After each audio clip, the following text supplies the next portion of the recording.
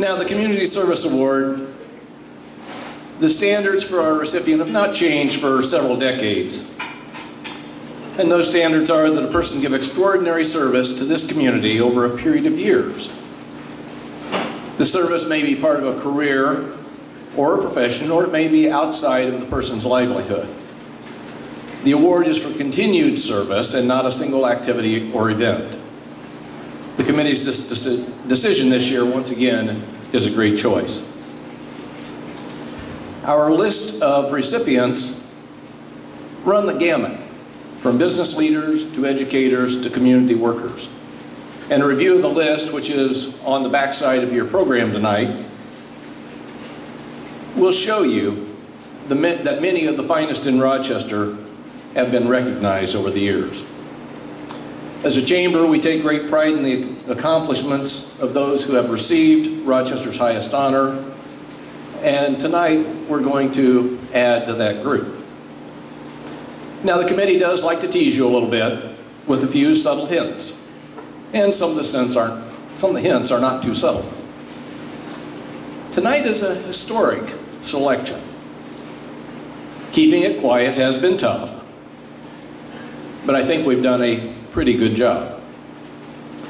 Now, a lot of things have changed in Rochester over the past 20 years. Businesses have grown, and some have failed to thrive in the recent economic problems.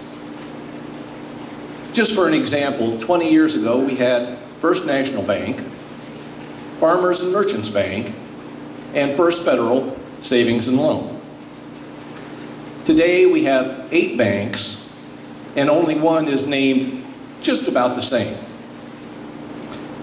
Woodlawn Hospital had moved to its current site, and it had been there a few years, but 20 years ago, some people were still waiting for the swamp to eat the building. Downtown Rochester was talking about a Main Street program, and not everything changes over 20 years.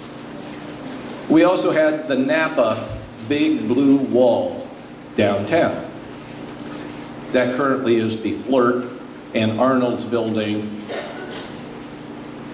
But over the weekend, or late this week, I saw we now have a new big blue wall downtown. Well, Ace Hardware and Stage were once where Giretti's, and several of the businesses now sit.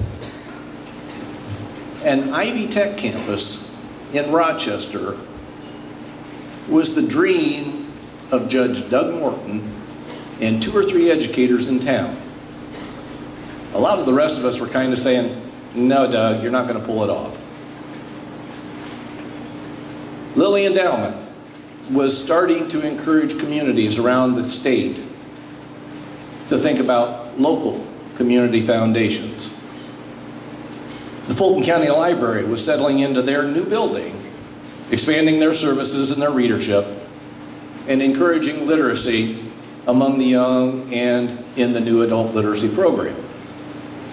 Little did we know that 15 years later, they would need to expand. Now, tonight's recipients have had their hands in many of the events mentioned over the past 2 decades. 2 decades ago, Rochester usually recognized the businessmen of the community. And on occasion, we noted that a woman or two did something kind of extraordinary. Since then, we've seen many of our best community leaders have been partners. The Burwells, the Inyards, the McCarters, the Perkies have shown us that we often get more when we realize the value of a partnership in action. And so tonight we do something that we've never done before. We've opened our eyes and decided to honor such a partnership, unlike any other in Fulton County. He's a local boy, gone off, come back, done good, and has been recognized for it.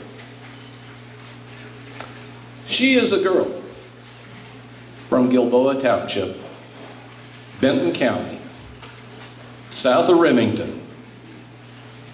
They met at Purdue, and it remains one of the loves of their life. They settled in Rochester, did a little farming and farm management, and 45 years ago decided to take a very serious risk for themselves and their family, a growing family, and opened a savings and loan. While Dick was working at the bank, Suzanne was raising a family of 3 now successful children. And you know they're successful because they all have IU degrees hanging on their wall.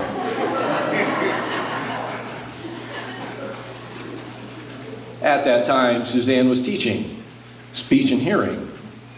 And when I came to town, I know she was at Argus doing that teaching. She developed an interest in bird watching, traveled with several women from Rochester to parts of the world to build on her birding collection. She started working with Marge Overmeyer, the wife of another recipient, on the Friends of the Library. This, together with living with Dick, helped him to deepen her understanding and her appreciation for what can be done for others. As the bank became more successful, both Dick and Suzanne chose to be more involved in the community in a variety of ways. One part of the historic nature of this award is that 2 decades ago, 1992, Dick Belcher received the Community Service Award. So we're not going to talk about the good works he did before 1992, like helping to lead the community's swimming pool program, develop the United Way, or start the bank that now has more than 150 employees across northern Indiana. But he kept working. And what we've noticed over the past 20 years is that Suzanne was working at his side and supporting him all the way, and leading him in many of the events they've been involved in. When you think about the good things of the past 20 years, and I'll just mention a few of them, you'll see some of the things that they've been involved in. The Community Foundation, the Main Street program, the Children's Room at the Public Library expansion, the expansion of Woodlawn Hospital and the construction of the Rochester Learning Center, which did bring Ivy Tech to our community. In the last 2 projects, the hospital expansion and the Learning Center, they also brought a sense of environmentalism to Rochester in ways that we hadn't seen it before. They helped by leading and encouraging and bringing the use of LEED standards into the buildings. The LEED certification at Woodlawn Hospital, the LEED Silver certification at the Learning Center. Now, having a daughter and a son-in-law who are environmental advocates and in the business shows that even rock-ribbed Republicans can see the sense in protecting the environment for our grandchildren. And you cannot talk to Susan Belcher without talking about grandchildren, who are the blessing and the love of her life. There's also the loss of Catherine Jane, who died 12 years ago now, and it is recognized in so much of what they do.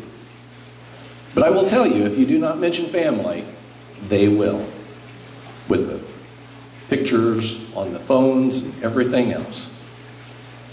So with the help of family and friends, we are lucky to have both recipients here tonight. Suzanne had a high school reunion at the Gilboa Township High School, which is over south of Remington. Graduating class of 12 students. And when you're from Gilboa Township, you know the high school reunion is pretty serious. She was over there until just a few moments ago, and she made it here tonight. I forgot to tell her she was being honored tonight when I told her Dick was, in order to get her here. Somehow that must have slipped my mind. But when I told her Dick was getting honored, she did say, "Well, Ted, you know that behind every successful man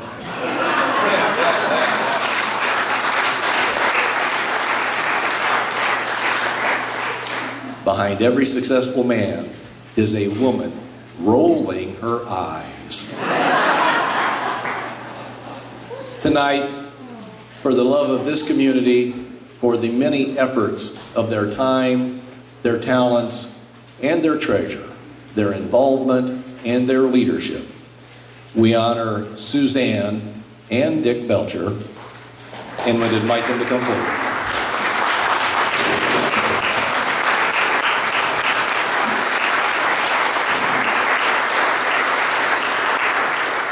Whatever we have done for the community, it's because that the community has been so good to us. We've been in, I brought Suzanne, I saved her from out of Purdue University, brought her to the big city of Rochester, and if you've ever been in Remington, Rochester's a big city. So.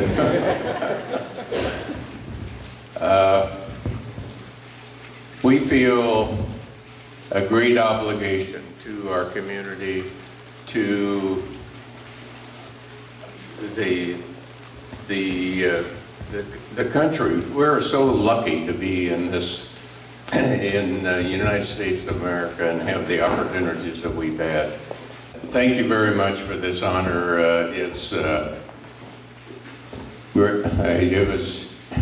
I wondered tonight when I was driving down here, because Suzanne's at Gilboa High School reunion, and I always brag about her being the top 10 out of 12, and that's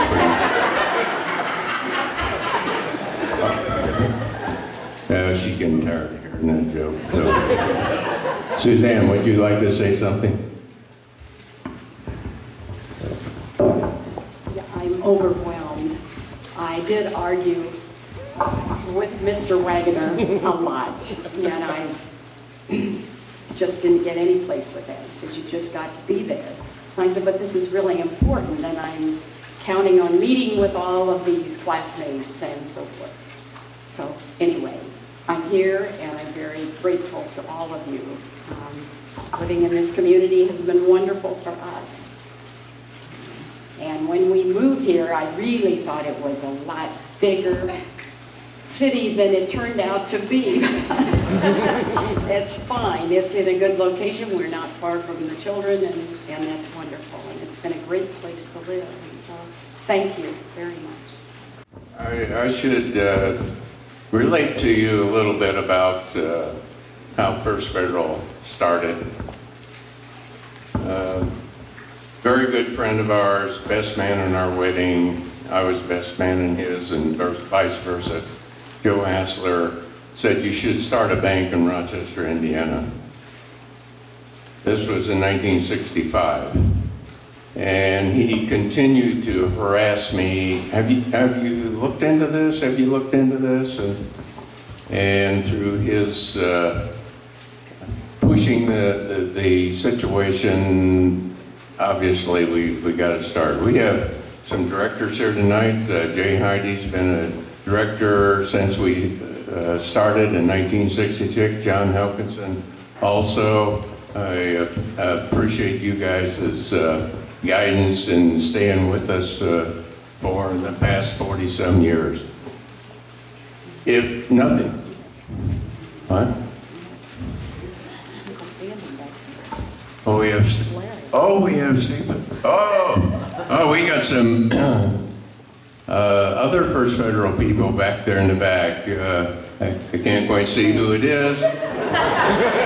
Larry Falstich and Cindy and okay, Cindy and Tommy and others. Jody and Terry. Okay, Jody and Terry. Okay. Well, mine, yeah. You guys came all the way out here in the bushes for this. Well, the community has been great to us, and we in turn have tried to share back. My parents taught me that a long time ago, that it was better to share, and Mom and Dad did that, and I hope to continue it. And thank you very much for this honor tonight. I just can't believe this, and I can't believe you left the Gilboa High School reunion. She did it for you, Dick. Yeah, right. Thank you very much.